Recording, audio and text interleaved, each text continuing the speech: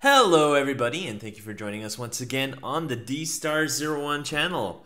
I'm your host Dexter Arafiles, and today I'm going to show you something a little different. Now, I'm usually reviewing action figures, but it's been a while since I've done a review, like a full-blown review, so one of the reasons why I've been studying for a test, and one of the other reasons is I've been working on this figure.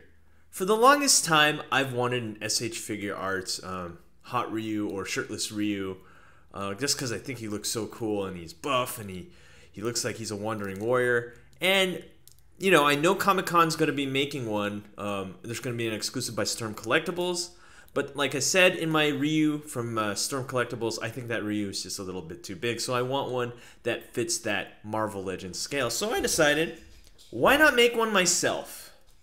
Now, what you see here took me a lot of time. Took me quite a bit of money, but you know what? I think he looks okay for what I've done with him. I mean, he's not horrible. He could be better. So today, I just want to show you how I did this. Now, if you guys are like me and you want an SH Figuarts Hot Ryu or Shirtless Ryu or whatever you want to call him, this is what I did. Now, I'm going to go over the process on how I did it, what I did, and everything like that. So let's just jump right into it. So let's start off with the materials that you need. Now, you're going to need quite a bit of materials. The first thing you're going to need is this Kinnikuman figure. Let's give a look at him now. Obviously, I don't have a Kinnikuman with me because he's kind of incorporated into the Ryu body.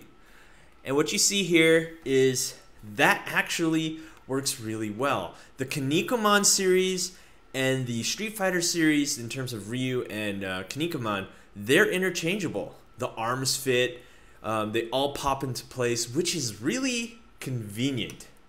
And that's why I'm hoping maybe one day SH Figuarts might make an actual release, because it shouldn't be that hard. There's some problems which I will get into right now. So one thing I have to tell you, here are the negatives of making this figure, and I'm pretty sure you can see where that is. Now, right here on his waist, and this is a big problem for me. Let's look. It's really ugly. I don't even like it that much. And I try to ignore it when I look at him, and maybe you guys did too, but if you saw him right away, then, well, yeah, then you're going to get an up-close ugliness. So right here is the bottom waist of Ryu. Now, obviously, this had to be sculpted. To be honest, I'm not quite done painting it, so I will finish it probably after I'm done making this video, but I just wanted to show you what the problem is here. Kinnikuman's waist is way too thin, like extremely thin, and it looks like Ryu is really like, he doesn't have the waist that he needs. In fact, his belt is too wide, and what you're gonna get is a really bad movement of the of his waist there. So what you gotta do in order to alleviate that is you got to basically take the third waist. So here's what you need to do with Kinnikuman. Before I even get into that, I'm getting ahead of myself. Let me tell you what I did with Kinnikuman. Let me show you. So here's Kinnikuman's legs and feet. Here's Ryu's body. And then we have Kinnikuman's arms. Right here. And I might even incorporate his, I want to incorporate these hands, but like I said, I don't want to get off subject. So here we go. So what you need to do is you basically need to get a hair dryer. Try to loosen up as many joints as possible. This ball joint connects to Ryu's ball joint. To my surprise, they're interchangeable. So basically you just need to pop off Kinnikuman's whole upper body, and you need to remove the arm joints, right?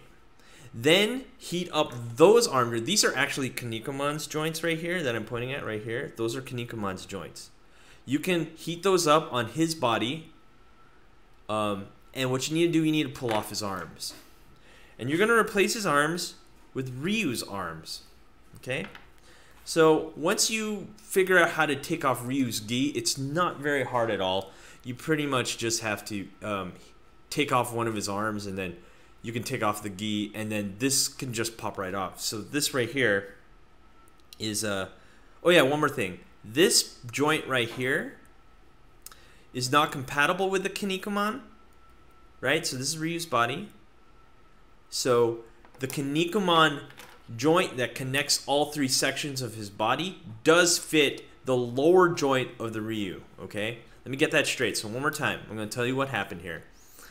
Kinnikuman's main joint system that connects all three of the body does fit the bottom joint of Ryu's bottom, okay?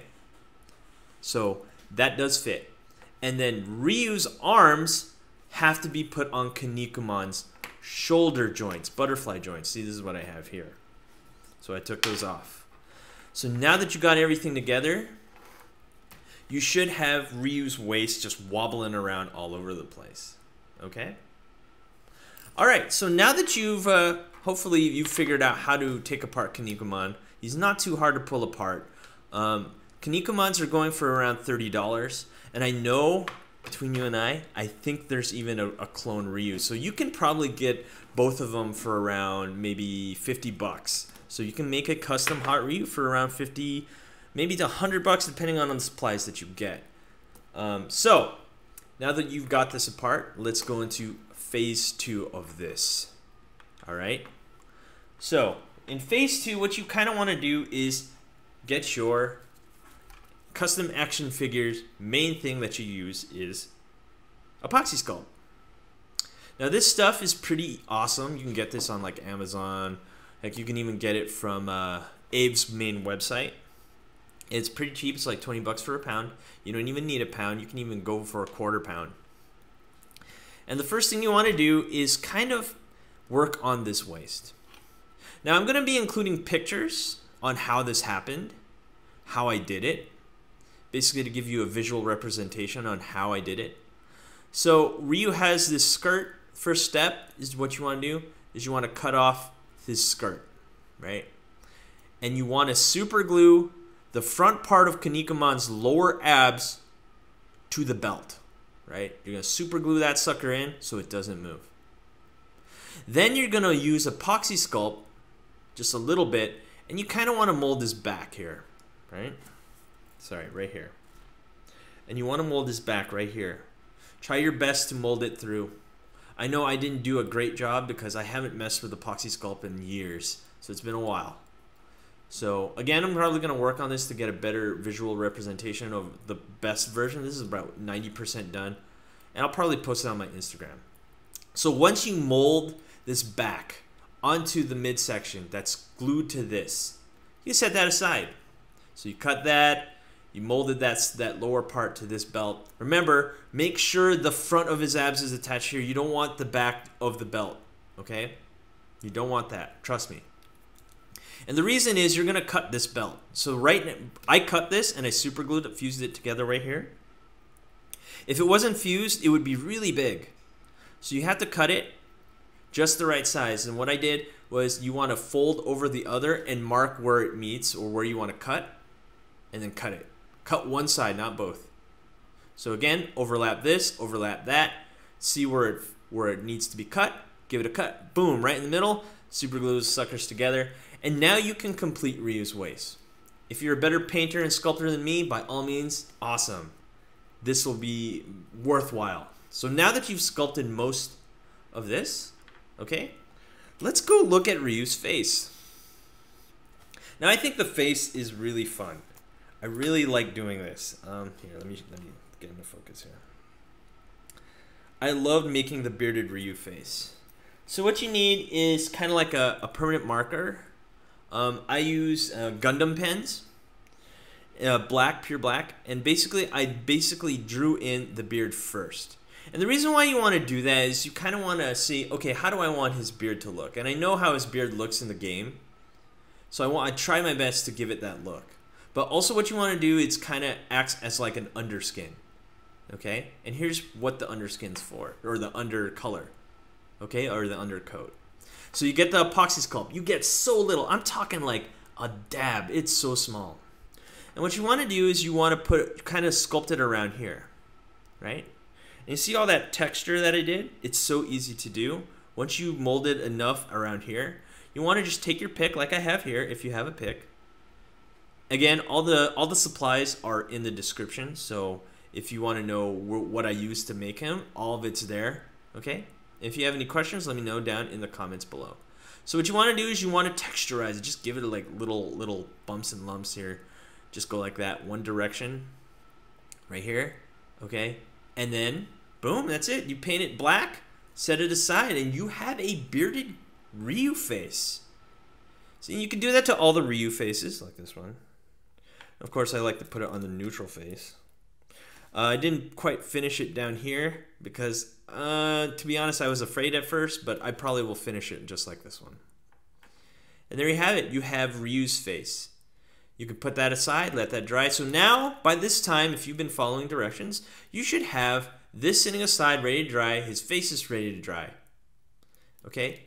So the next step is making these gloves. All right, so let's make these gloves. I'll tell you how I made them. So this is kind of expensive, and what this is book tape.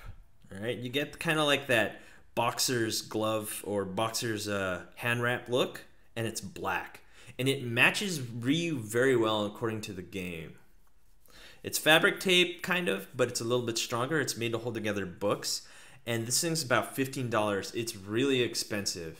So, and you're not even going to use that much. You're probably going to use about that much of it, like that much tape.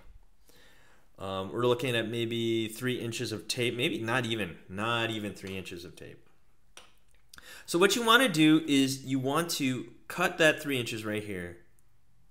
And then afterwards, you want to cut this in strips, like tiny strips. We're talking like a 1/4 inch strips, maybe even less, 1/8 inch strips. And you're going to start wrapping his hands. So you can wrap his hands as best as you can, like I did here. Let's zoom into those hands. Right? You can start wrapping those hands to look just like he has in the game. Now, as you'll notice, his hands are usually red. They have the red gloves over them. So lucky for you, if you look in the list below of things to buy, you're going to have Model Master Matte Black Paint. Okay? So what you're going to do, you're going to wrap those hands. Say you wrap them as best you can, and this middle joint will be red. And then you'll see red spots and stuff like that. And you're like, well, how do I solve that? Very simple. You take your brush, and you try to fill in all the red that you can. Okay, you want to fill in all that red. So now you'll have this black Ryu, like, wrapped hands look, and I really like that. So what I do for the for the tie here, you want to take one of those strips, and you want to tie a tiny knot. Double knot it, and wrap it around Ryu's hand. That's all I did. Pretty simple. And you do it to the other hand. Heck, you can even do it to these hands, as you can see here. Pretty cool, huh? As you can see, you can still see a little bit of red in there. Okay, so now that you have that settled, let's say you are done with this midsection, you're done with the faces, you're done wrapping the hands, and then you're going to work on this. And so what you want to do with this, okay, this is, I took that same fabric tape, I folded or glue, or took the adhesive side of 2 of those strips, put them together, and I wrapped it here. And the reason you want to do that is because you don't really want to tape that down. I didn't. I don't know why. I just thought it would be cool to double tape it. You can put one-sided. It doesn't matter. And then I painted it white, or a flesh tone white. Might want to give it some black highlights. Okay. Pretty cool. Okay. So now that you've done that, let's see what else is next. So you took apart the Kikumon. Let's talk about his pants. So again, not the best in terms of what I could have done. I really need to sand this down to be smoother. I really do. So what you can do is you can like take a pen and cut out that and draw a line of where you want to cut, right? And you want to cut down that pant leg. And then you want to cut it out and then try to shave it down. Now, when you take out that white, you think that you're going to find Ryu's leg under there. You're not. You're just going to find pure pants. So once you cut that out, you want to smooth this down as best as you can, just like I did. You probably want to do a better job than I did. And then you want to paint it that flesh tone. We'll go over the paint in just a bit. And then you kind of want to cut here and there on the pants. Just cut out pieces of his pants just so it looks more tattered. And then you want to take maybe a drill, not really a drill bit, but kind of like a diamond bit that's cylindrical, and you want to just go right into this pant, right there. And if you got all this ruffles and stuff, that's fine. That's kind of what he looks like anyway. You want to do on the side here too, right? Put that there. Okay. You can make this look however you want it. If you want to clean that up, that's fine. You can probably even continue to make the better pant ruffles with epoxy sculpt here. All right, so now that you've cut that out, you've put that paint there, you put that, you cut that out, you shave down this leg and you shave down this one, okay? So now what you want to do, you want to start painting. Here's what I use. Let's talk about paint. Now, obviously, I'm not the best painter. As you can see, I could have done a much better job with his bottom section and his leg there. I think the best thing I've done is these faces and the beard. That was really fun to do.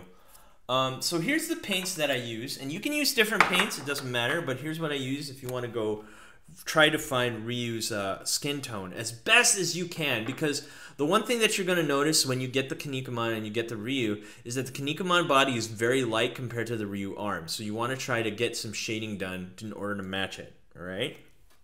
So, what did I use? I'm going to tell you exactly what I used. So what you have here is Model Master, and I use Skin Tone Warm. This is Skin Tone Warm.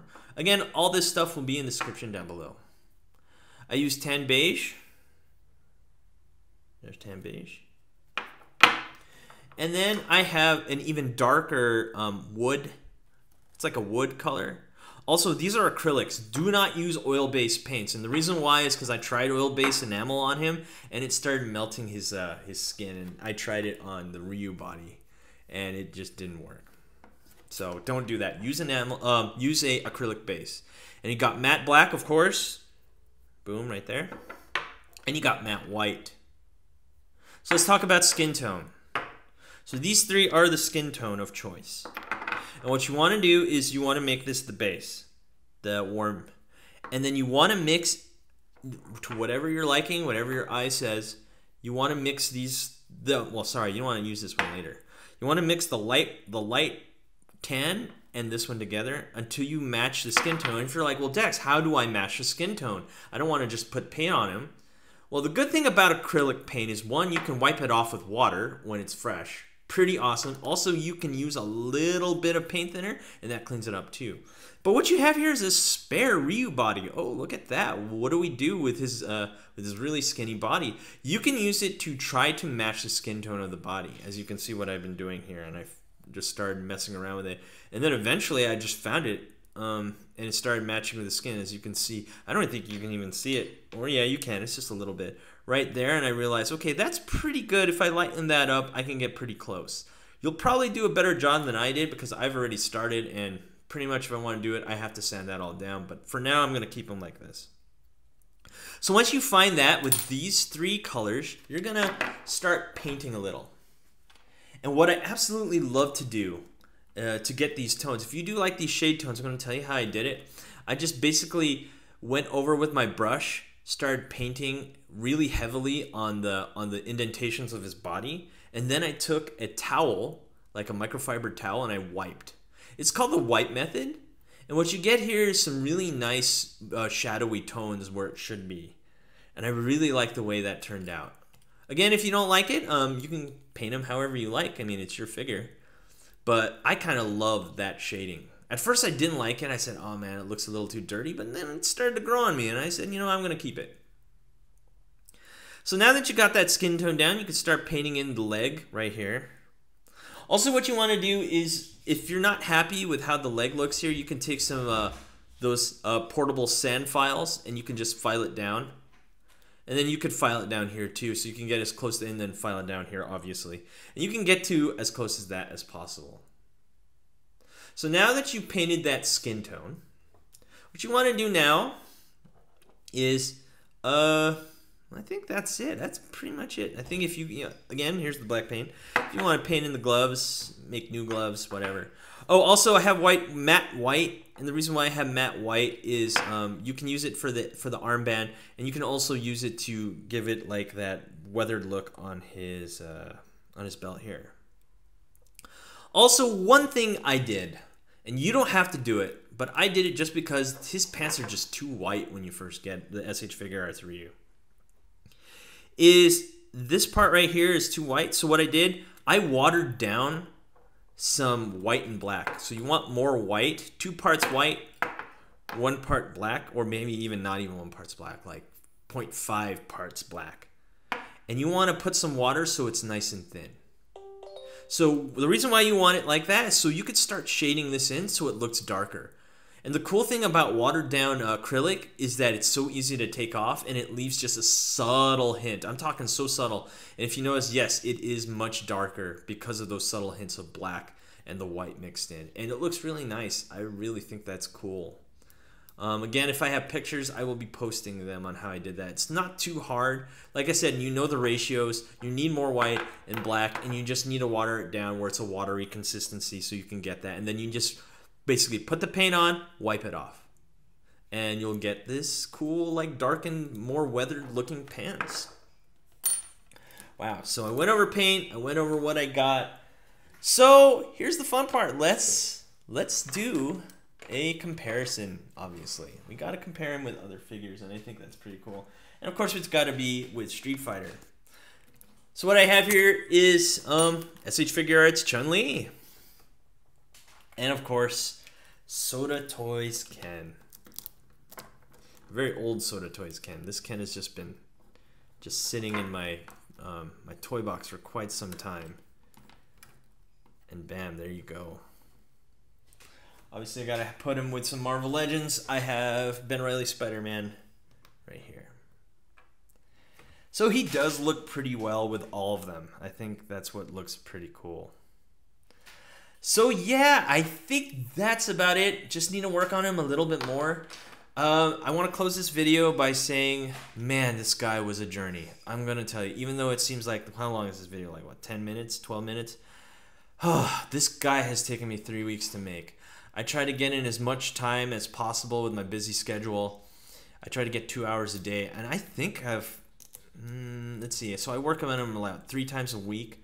I probably put 6 hours in, a lot more. And you probably will be too if you're thinking about making him. So just think about that. Well, actually, to be honest, probably not now that you kind of have the idea of what to get, the process and everything. So it might be faster for you. I did a lot of trial and error. So yeah, hopefully I will help you in your journey to make Hot Ryu or Shirtless Ryu. So yeah. Again, everyone, thank you for watching. I'm so appreciative of all my subscribers and everyone who's been watching my videos. Thank you so much. So yeah, I asked you to rate, comment, and subscribe if you haven't already. And that's about it. I guess we're going to do some poses with him. Oh yeah. Oh, before I forget, almost forgot. This pledge for floor cleaner, so His arms, Ryu's arms and Kanikumon's joints they fit, but they're loose. So you want to take some Pledge 4 cleaner, put it in that joint, put the arm in, set it overnight, and what you have here is a hard joint. Bam, tighten that sucker up. So that's my last tip for you. Anyway, guys, thank you for watching. Again, don't forget to rate, comment, and subscribe. Love you all. Hope to see you guys later. Oh, and one more thing. Comic-Con's coming up. So excited for that. I will be getting a hot Ryu from Storm Collectibles, and I will be comparing them with mine. So that will be a really fun journey. Anyway, thanks for joining me on this journey. I'll see you guys next time. Hey, you. Thanks for watching. Rate, comment, and subscribe. Where? Right here. Not there. Right here. You. And thanks for watching. So, rate, comment, and subscribe. Right here. Right there. Right here. Yeah.